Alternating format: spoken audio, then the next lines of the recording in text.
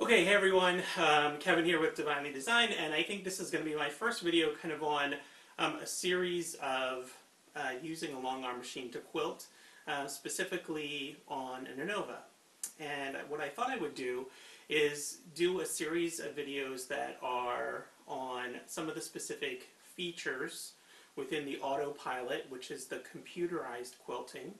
I mentioned before that I'm interested in kind of that intersection of, this sort of old handicraft of quilting and today's modern technology, going along with, the whole modern quilt movement we have today. I find that really interesting. In addition to that, my skills in terms of free motion quilting on the long arm are not very good. I can do a little bit of free motion on a domestic machine if it's like a small project. I've done a little bit of that and have done okay and been happy with some of the results. But with the computerized machine, you get like amazing, consistent stitching and all those great things. So anyway, I thought what I would do is do kind of a series of videos on some of the specific functions and just do like one function per video and take a look at it. And what I'm going to talk about today is on the Autopilot is called a mask, right? To create, use a shape in order to create a mask to define an area to either get rid of a pattern on the inside of that area or the outside of that area, okay? So what I have here is one of the Dream Big panels. These are pretty popular. Let me get my camera a little bit down here. Okay. These are super popular. They come in lots of different colors. I forget what specific colorway this is, but they have these sort of big leaves in them. And what's been really popular is to quilt a different pattern in each of those leaf sections. Now, a lot of people do them freehand, but I'm sort of specifically interested in, again, using the computer to do that quilting. And I've done a bunch of them so far, so what I thought I'd do is do a video on how I've sort of defined those specific areas. Let me bring in a little bit closer here.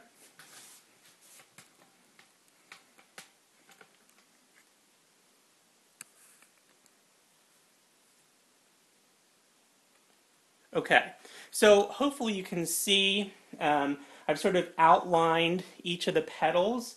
I've sort of done like a double outline, right, to create this little gap here. And that's helpful because in defining the spaces, there's a little bit of imprecision in getting those spaces right, although I've gotten a little bit better at it.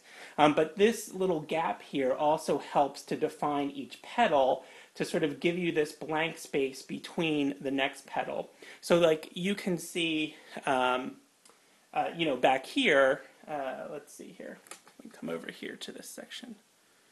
So here I have kind of this swirly pattern, right? And then up here I have a very geometric pattern, but that gives you that little break between the two patterns to make them a little bit more distinct. Okay, so what I want to do is quilt this specific leaf here, this shape. So on the Innova, it has a function called pushpin. So I can do it on the computer, I can do it here, but the pushpin itself lets me define a specific area. And let me just get my computer set up here. So I'm ready to go. Okay, so I can define a specific area using the sew head, and you'll see there's this little white button here. What I'm going to do is take this as almost like a target. So if you think of like right where the needle is going to land, that's where I'm going to put a virtual push pin. And I'm going to do that by hitting this white button. So what I'm going to do is follow this inner line here. And actually while I'm defining it, what I have found is helpful is if I'm using this round foot, I want kind of, if you think about this space as divided into thirds, okay? So I want 1/3 of this space to be over that line 2/3 of it on the inside, and that gives me a very, very close to the edge here without going over, okay?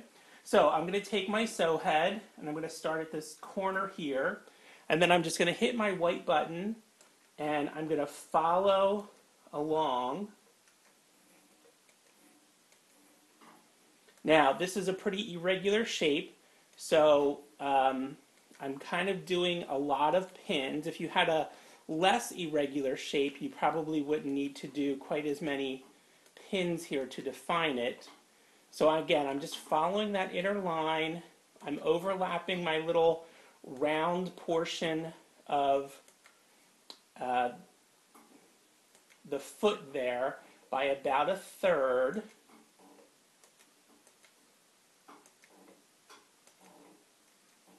And I'm going to follow this all the way around here.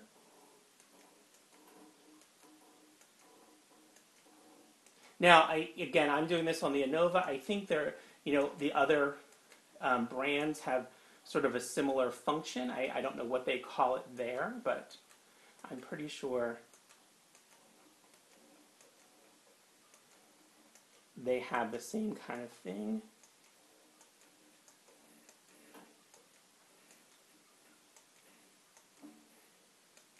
All right, and then I'm just going to bring it basically right back to where I started. Okay, now let's take a look at it on the computer.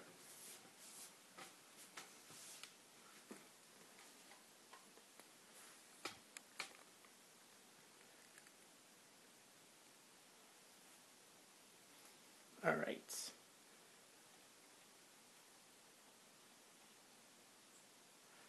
And let's see if we can get this a little bit better. Okay, so you can see here I have all of these little X's kind of in boxes. That's where I pushed that white button, and that helped me to define the outline. Now, in the Innova, in the Autopilot, I'm on the push pin menu here. So I've defined it all. I'm going to tell the system I'm done. I'm done making my shape. And these pins, these little boxes here sort of get in the way just from visualizing it. So I'm going to tell it I don't want to see them anymore, and that'll take it off. Now you'll notice that that shape is in purple. Now in purple in the Innova, that means it's locked. So in order for me to use that as my mask, right, that's the shape of my outline of my petal, and that's what I want to use to define the shape where I'm going to put a pattern in here. So I need to unlock it. So I'm going to right click, and then I'll get this menu, and I'm going to go to the last one here that says Group Manager.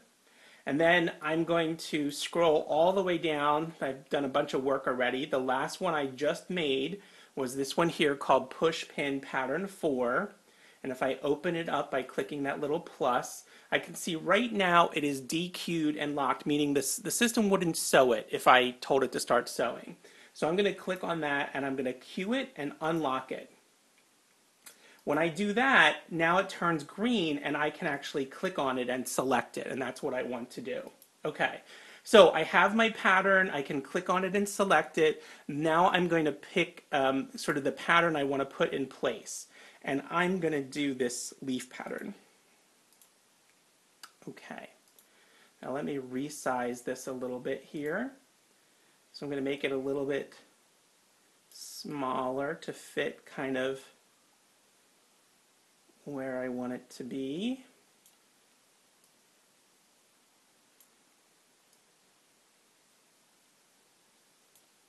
Okay, I think that's pretty good. Now you can see if I zoom in here, notice that that pattern I picked, it goes outside of that border. Now it's a little hard to see. If I go in really closely, see here the leaf pattern is sort of a dark green, and my outside border is this light green. So if I click in really closely, hopefully you can see that. So this is my border, and this is the actual pattern I want to quilt. Now, to create the mask, so the feature I want to look at is called the mask. So the mask here in the Innova is this little button here. If I click on it, first what I'm going to do is I'm going to select my outside border here that I created using my push pins. I'm going to click on the mask feature. Now, to create my mask, let me zoom out here a little bit so you can kind of see what happens. I'm going to tell the system to build it, right? I selected the border first that I wanted.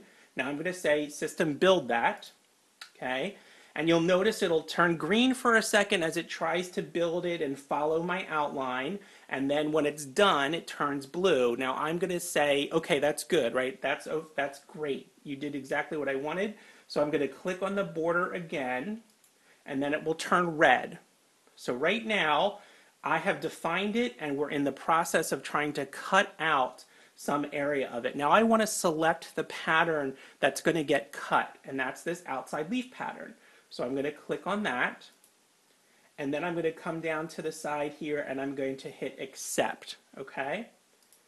And then it's going to crop out everything that was outside of that border. Now there's a selection over here on the side where I could have done the inside as well.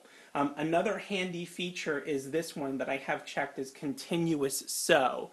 So when I start sewing, it's going to build this pattern so I don't have to continually start and stop and break thread. If I wanted it to sew the outside of this border that I've created as well, that's another option down here to hit sew mask outline. Okay. Now I didn't want it to do that, so I left that unchecked, but I could have. Okay, so I'm all finished sort of doing the work on the computer. That's what's going to sew, just what you see in green there. So let's go back to the quilt. And so it's going to be this one right here. Let me see if I can get you a little bit closer. This one right here. Okay. All right. So we're going to start. I'm going to say, I'm going to tell it to start sewing.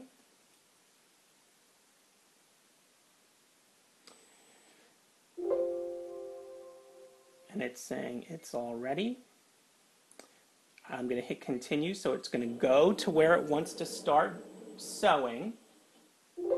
I'm going to pick up my bobbin thread.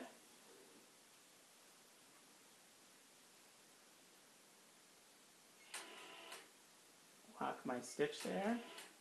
And then I'm going to start sewing.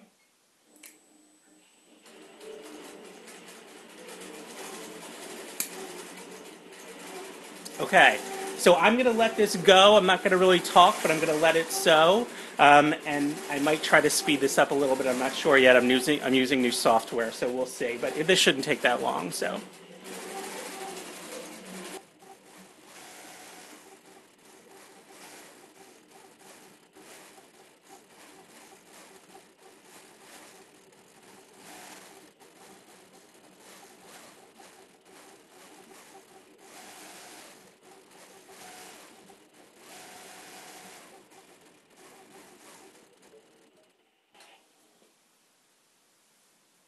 Okay, so that's all done. Let me see if I can get a little bit of a closer look here.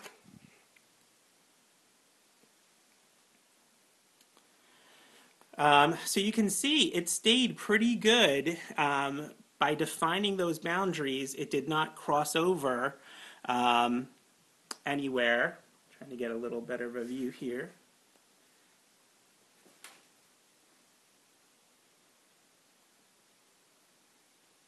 Okay, so it did a pretty good job. And that's not the only way you can create the mask. You don't have to use the sew head and that white button.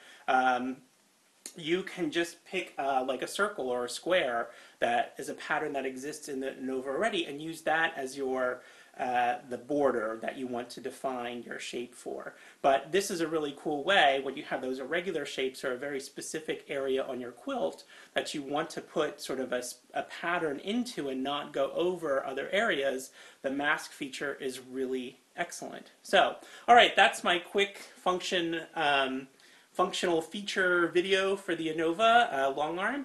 And tell me if you're a quilter and you have an Innova, do you use the mask feature? What's your favorite way to use the mask feature? Or if you have a different brand like a Bernina, or a gamel? Do you have a similar function on your long arm that you will use when you use robotics or an autopilot or whatever it is? So, okay, that's it for me here at Divinely Designed, and check back for more quilty and crafty videos. Okay, everybody, thanks. Bye. Okay, so here is the finished panel, and I'm really happy with how it came out. Now you can see, the outlining was sort of free motion, and I'm still not great at some of that, so my lines aren't super smooth in some places. But I do like how the outlining sort of offsets the petal and makes the pattern kind of stand out, as opposed to having, the patterns kind of run right up against each other. But this was also a really good sort of exercise to practice some of the patterns in my machine. This one was really fun. This was a sort of a nurse themed one, so they had this little hat in there. But it was also sort of a good way to practice some of those and see what they look like. This one was super cute. It's called Australian Animals, and there's a little platypus and a kiwi, and there's a kangaroo and a koala. Super cute pattern.